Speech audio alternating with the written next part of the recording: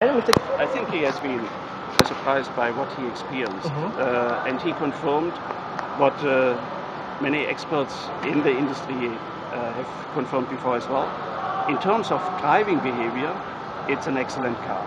It's the best what we have ever done with an Proton, and that is primarily based on that stiff body. That's the main ingredient.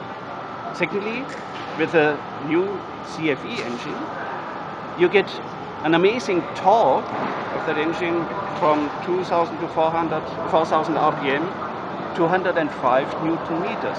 It's a 1.6 liter engine which delivers the torque of a 2 liter engine.